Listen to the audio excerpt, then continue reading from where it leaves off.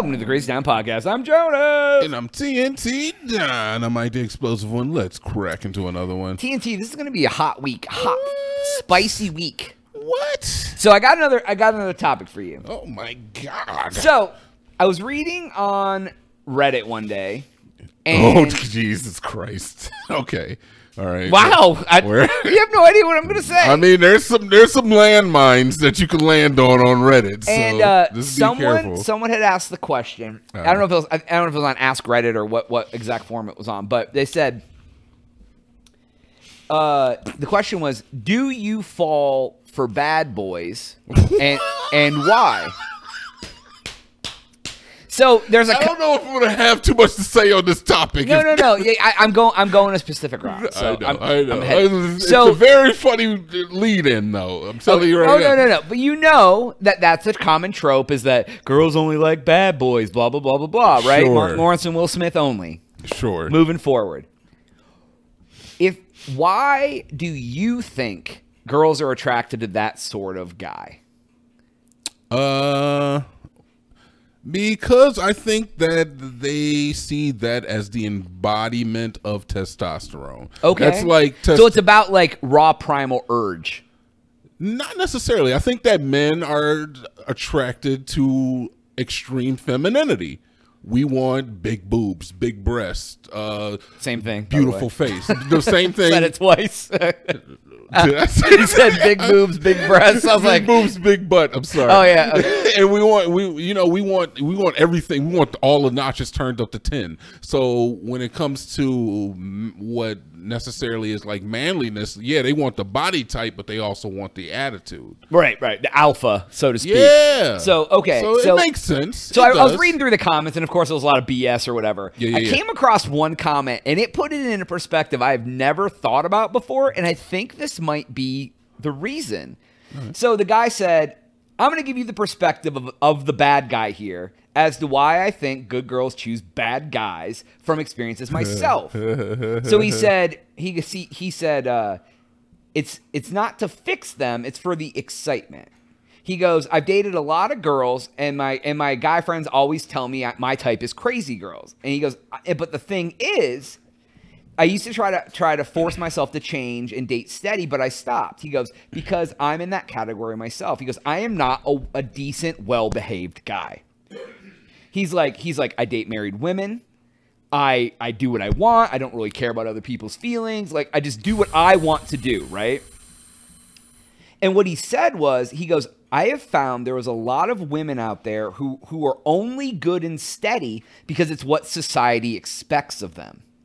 He said, but given a nudge towards being wild and crazy, they can show you a totally different side of them. So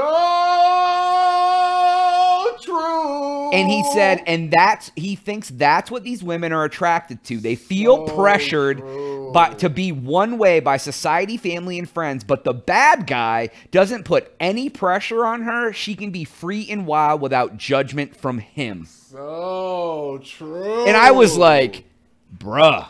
Yo, you know what, Jonas? We're going to turn this into a feminist podcast right now. Okay, let's go. We talk about the expectations that are put on society by men.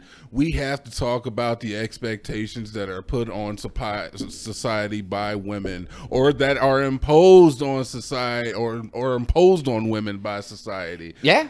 So yeah, you are 100% true. These chicks these bitches ain't loyal. All right. Wow. They're not. Lord. They're not. Okay. They never have been. See, excitement, man. That's what they seek. But I'll tell you That's something. what we seek too, though. But I'll tell you, I have absolutely, I do not consider myself a bad boy in any way, shape, or form. No. But I will tell you that I have met girls that were kind of like not quite goody two shoes, but like cared very much about like what their family thought of them, what their friends thought of them, things like that. And when I met them, I mean, I'm not a bad boy, but I'm not a goody two shoes either. Like, you know, so like, but for me, I very much don't show judgment about anything. I very much push people to be themselves and like a bit very accepting of whatever. And like, as they come to recognize that, you see a different side of them. And they'll even tell you like, oh my God, I can't act like this around my friends or like whatever. And you're like, but like, so when I heard that, I was like, that made a lot of sense to me. Like, if you give them the freedom to be who they want to be, they respect you for it because they actually feel free because they feel like they're oppressed constantly. Yeah.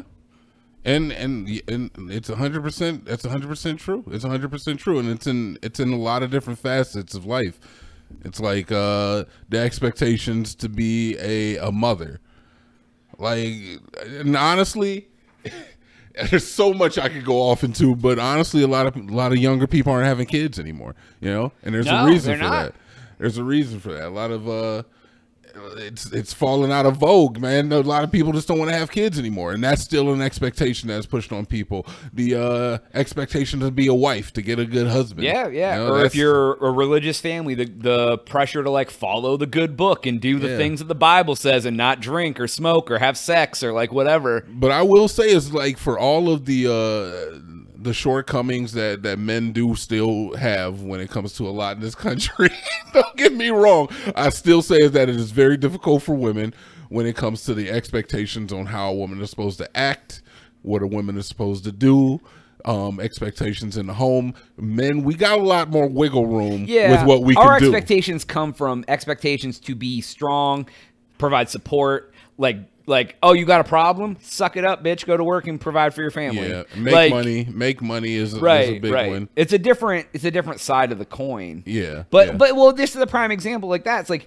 if you're a woman and you talk about how you banged 50 dudes, you're a slut. If you're a guy and you talk about how you banged 50 women, people are like, oh, you're look at that pimp, like whatever. Yeah. Same thing. But if you're a guy and your wife goes and has a 6-figure job and you take care of the kids at home, they're like, well, yeah, exactly. Exactly. They look at you the same way, right? The hell? What the hell are you doing, man? Yeah, like it's just interesting. Like, I had never heard that perspective before, and I was like, I think that's really it. It's not that you have to be wild and take them out on motorcycles and treat them like crap and all that stuff. It's like, give them the space to be who they can't be with other people. Okay, I see the way you're looking at it. Okay, so what you're saying is that if you provide, whoa, so this is just like this is Andrew Tate pimping ain't easy type.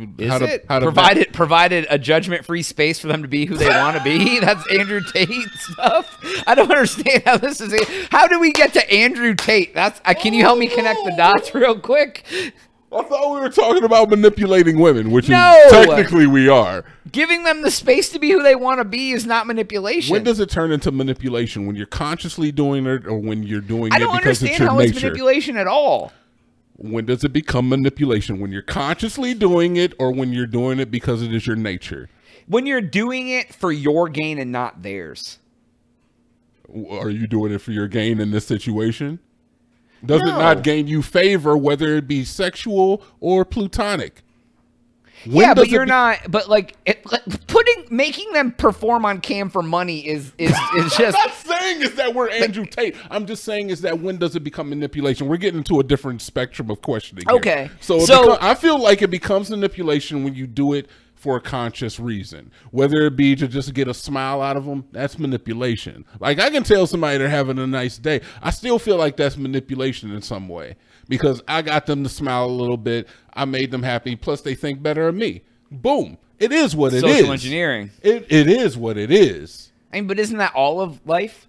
To a certain degree, yes. And it is kind of a sad way to look at things, but yeah. I even had a guy at work today be like, he goes, man, I know we're kind of a pain in the butt, but I appreciate you always having a smile on your face when you're helping us out. Oh. And like, see, but you don't do it with intention. You do it because that's just who you are. Yeah, but does it not? Sometimes am I not like, damn, what, because like it's a pain in the ass. But I guess but you're always projecting out like, hey man, it's good. Like, it's my job. Like, I ain't gonna like, but a part of me is happy to help them out because that's what my job is, right? Like, but it's just interesting because like, I could be doing the same thing and just be all like smug or like whatever, or not even just neutral, blank face, stoic, and they'll be like, is he cool? Is he mad? Like, what is, like, but you come out with good energy, people are like, oh, yeah, I appreciate you, like, having good energy about this, like, or whatever, right? I like putting out good energy. Yeah, for sure. So, but no, like, I just never thought about it like that. And it's like, but I see what you're saying. Like, if you give people the space to be who they are not, right? Yeah. At what point do they cross over what they really want to be? I feel like when it becomes an inconvenience for me, it's that point.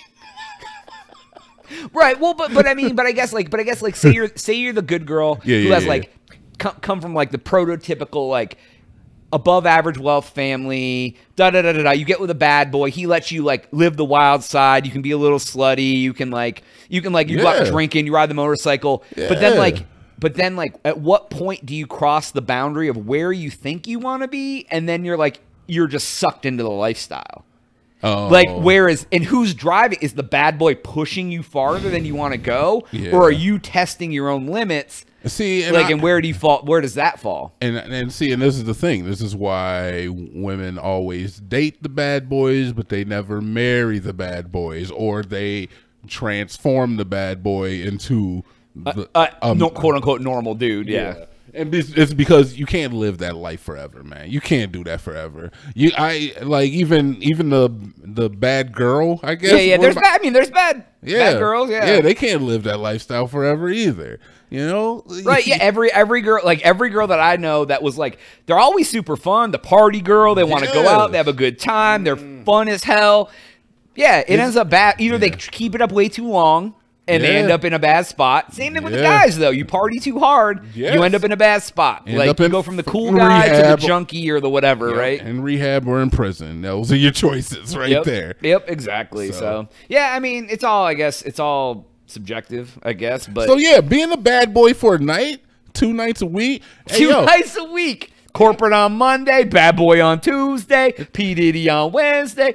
Dead ass, man. Take your girl on a bad boy date night for a couple days, man. Go rob a convenience store in Minnesota. Stop judging her and let her live her dream up. Yeah, go rob a convenience store. That's her dream, robbing a convenience store. Yo, you rob a convenience store with your girl, she's gonna love you. You're gonna get the best performance you've ever seen in sack at night, Jonas. All right, that's all time we have for this episode. Please make sure to like and subscribe for Jonas. T&T. We are out.